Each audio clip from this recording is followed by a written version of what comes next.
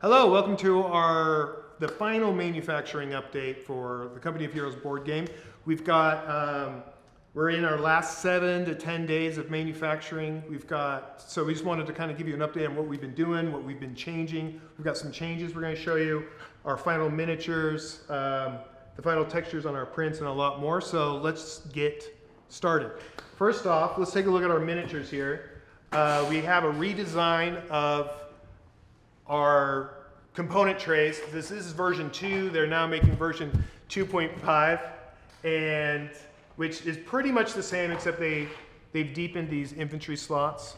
So these infantry slots are not really like how it's going to come, but we just wanted some infantry slots of people who really want to be kind of detailed. But so that they stay in there a little bit better, we made them a little bit deeper. As well as we really altered so many cases.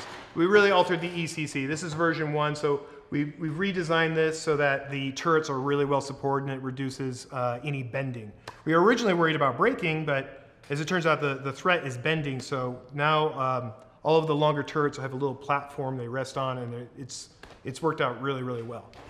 Okay, so as you know, if you've been following our updates, you know that we have been reprinting the Soviet and the British and the US, and then we just finished our 3rd reprint of the US as we try to lock in and fine-tune our shading and our color.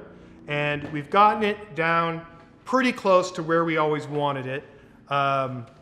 We're still, the only thing that's a little unexpected is just sort of the general finish. So all of these miniatures, but our detail and our functionality is all turned out really, really nice. We're finishing all of these miniatures in a post-processing sealant. It's like a special treatment they put on there, and it's like a protective sealant that also serves as a primer. So all of these miniatures are pre-primed, sort of, it's not a normal type of primer, but they're ready to accept paint, and they accept paint beautifully, and we're going to show you that in just a minute. But we thought that might be adding to just sort of the final finish that was a little bit different than our original like pre-Kickstarter samples when we were choosing our materials. And as it turns out, it's just the color. We've got our color improved, but as you can see, like from our initial gray samples, when we were choosing this is a denser PPC plastic that we're using, just so that all the miniatures are just a little bit more solid and thicker. They have a little bit more weight to them. Anyway, the gray, for whatever reason, just has a little bit of a sharper look. But as you know, we really wanted to have all of our miniatures be color coordinated right out of the box without having to do any paint or use extra components. We know immediately that this is Soviet, this is British, this is German. So there's a little bit of trade-off there. But overall, we've all signed off on these miniatures. We really, really like them. The detail work turned out great. They're extremely functional. We've added turret codes onto the bottom of each turret, if you can see here. So the M10 Wolverine is now matched up to the M10 turret. And so we have a unique code on the bottom of every single turret, just in case if you don't happen to have every World War II vehicle silhouette memorized. This is going to help people mix and match them a little bit better. We don't need them on the Sturmpanzers, but you'll get them here on see what we have on the Flak Panzer. Oh, Ostwind, so we have it says OS for Ostwind. That turned out nice in there, huh? So, how do you take your miniatures to the next level? It's very easy. It takes about 10 seconds to coat a spray paint. We just use whatever spray paint looks to be the right color from like a hardware store, and we're going to show you exactly how easy it is and the comparison in just a minute. But I want to tell you let's show you a little bit more about our other samples we have going on here. We're just now at the point where we are deciding what type of final finish to put on the packaging, the boxes, the cards. So they all tend to have they all have a very nice, here is some, these are World Builder samples. They were just testing out the wrap and how they're going to wrap these around so that they're a little bit more seamless, since this winter side is on the back of the Summerside. But these have actually already been made, so there's no point really getting into those. Let's take a look at these. So here's a pre-press print of the building boards. As you can, they've got a really nice, I don't think you're going to pick it up on camera, which is sort of by design. They've got a really nice linen texture, but it doesn't get in the way. What we're deciding now is they're going to put a protective sealant on here, a UV coating as well as a sealant, and it's either going to be matte or glossy. Anyway, so we've been discussing this. We've got these samples back, and we've just definitely decided to go with matte because these are plenty glossy enough. And as you can see, we're very pleased with all of the prints. All the prints have turned out really well. It's taken a few reprintings. That's the reason why we're been delayed this summer, is everything's required a little bit of reprint and quality assurance and dialing our manufacturing processes in, but hopefully this shows up on camera. All the colors pop, they're crisp, they're clean, really, really good, and the texture is going to be really, really nice. Let's see what else we have here. Here is the back of some of the Commander cards. Same thing, we're using the exact same sort of thicker linen texture. And these Commander cards, also really, really pleased with it. I'm excited for you to feel these. Everything popped really nice, the colors popped. You never know how it's going to go from when you're designing on a computer screen, even in CMYK, and how is it actually going to come out when it hits physical ink. So we're using the same manufacturer as we always have, and they've learned almost as much as we have over the last 10 years as they've started to really learn how to dial these prints and cards and other materials in. What else we got here? This is some more Commander cards. We love the boxes. I think all the box prints are going to look really great. They're great to see in their final sort of print wrap. We're still at the print wrap stage. They hadn't wrapped them at the time of this video because we needed to make a few corrections down here in the legal section, and a couple of the boxes were missing some legal text and a corrected logo, so that's why we have these still in this format. But these are now finishing up their final print as we speak. So they're going to be ready to start wrapping boxes at the end of next week.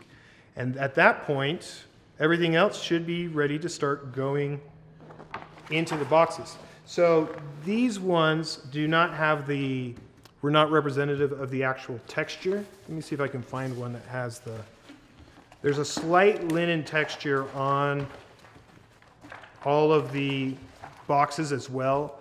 We're going to go with a matte. We decided to go with matte as well, and so they just feel very soft and creamy, and like all the board games that we really like to play. When you get that box, you're like, ooh, this is a nice box. We're finally going to have one of those boxes. It's taken a decade, but we're getting there.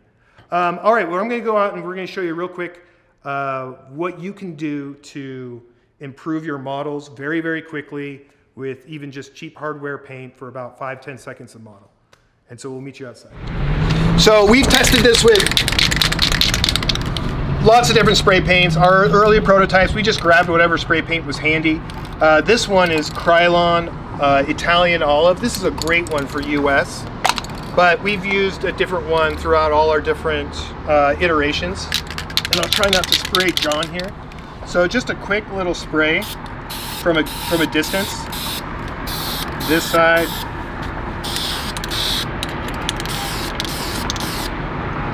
It's probably a little too close on that.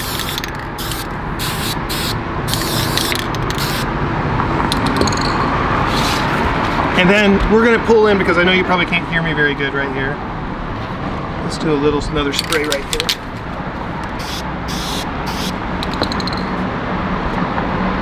Let's take this guy.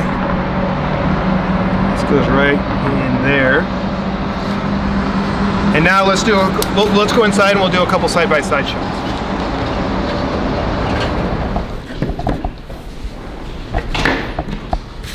Are you still filming? Mm-hmm. So here you go. You can see these are pretty good models out of the gate, but with a single coat of spray paint, man, they really start to pop. And they have a really great look here. If you can tell if you can see the difference there. Mm-hmm. And this is with Italian olives. So that's our miniatures. Mm-hmm. We've gone back and forth on this a little bit. Your final take on the miniatures? Yeah, what's your opinion? Overall, I'm very pleased with how the miniatures came out. Some of the textures and some of the overall look has shifted just a slight amount on us, but overall the look of the board game has really come together very well, and the detail and intricacies of the vehicles have also come through really well. So overall, I am very pleased, and I think that all of our backers are going to be as well. Yeah, it took me a while to get there, but sure. I'm there as well. I love our miniatures. I've just had to tell you a few times, like, as we look at them, the more and more I look at them, I'm just very pleased with the overall look of our miniatures and the potential that they have with the pre-coat for paint. There's just a lot of room to grow with it as well. But out of the box, really nice out of the box, these miniatures look great, and I think we're very pleased. So, all right, the big change. Do you want to tell them? Want to take them through it? We're changing the War Crate, and we hope you like it. We personally, genuinely, really like this new design. The first one did not work out very well. The tensile strength just couldn't support the amount of weight that we had going on in the game, particularly across that long of a horizontal it was just space. Structurally unsound. I mean, it would hold together, but it can warp and bend. So take them through it. Yeah, so you're going to be reading a lot about this in the update, but here is the new redesign of the War Crate. It's made in a very sturdy plastic. It is also collapsible, and it's awesome. It's got these the lid locks into place. It's got these nice thematic hinges to it. So we ended up, there's a lot of style and structural elements here that we think are a pretty good improvement. Yeah. So the new War Crate is relatively large. It's 23 inches by 15 by 12 and a half, which may not sound like a lot, but here you can see John holding it, and he's 6 foot, so it's pretty big, but it's big enough to hold the entire World Domination bundle plus a 2-player core set with a little bit of organization. So, and it was very important for us to have a really cool, functional, thematic storage solution for the Company of Heroes board game, because there are so many products, and we wanted a really nice, cool, organized way to keep it all together, keep it organized, and keep it safe. And that's why we didn't give up on it when the metal tin box didn't work out. Because so the question is what type of design are we going to go for? We've got 3 options prepared for you. One is a US crate, and it's all US themed, and it's really designed around a World War II ammo crate with this distressed yellow and icons and whatnot around the crate. The second option is what we call the Allies crate, and it's got a panel dedicated to the Soviet with this nice big red star, this cool British panel, and then a US panel. And then the third option is just sort of a hybrid between the two. You can see all the details and more pictures and what the specific stencils and prints and iconography are down below in the update. So please vote for which one you prefer, particularly if you have pre-ordered a War Crate. There's a lot of information going on in this update. We'll leave most of the gritty details. Shipping optimization we've got figured out, and solutions for the camo paint we had discussed. Yep. Our final ship date, pack date is 9/17/2020, and that's with a 5-day buffer. So it was really 9/12. We're moving it to 9/17 just because I know this keeps getting delayed a little bit more and pushed back a little bit more. But we have 9/17 is looking like a very firm pack up date. That's the day we can go and pick up all the product from the factory and distribute it around the world. Which is kind of a good segue, I guess, why are we late? Sure. So, the reason why we're late is 5'11" and has 2 thumbs. As it turns out, what happened is, well, for one, we can't put all of the blame on you for our delays. As we've been working on the project, we had given ourselves buffers, and unfortunately some of those buffers were eaten into by the global pandemic and some manufacturing delays and things of that nature. And as we've progressed, there have been a few delays, minor, that have been cumulative into where we're here now. Cumulative is the way to put it. Yeah, basically we used up quite a bit of our manufacturing. We had a buffer. It's not our first rodeo. We know manufacturing is going to have issues, so we worked in about a 3.5 month buffer into our total schedule. Except we used up a lot of that buffer last year with our switch to scale. Sure. We continued to develop and design the game, some extra products, but also the mission booklet got a lot more work. So it's not like we squandered the buffer, but we spent it on something else. Sure. And we didn't have much left for manufacturing.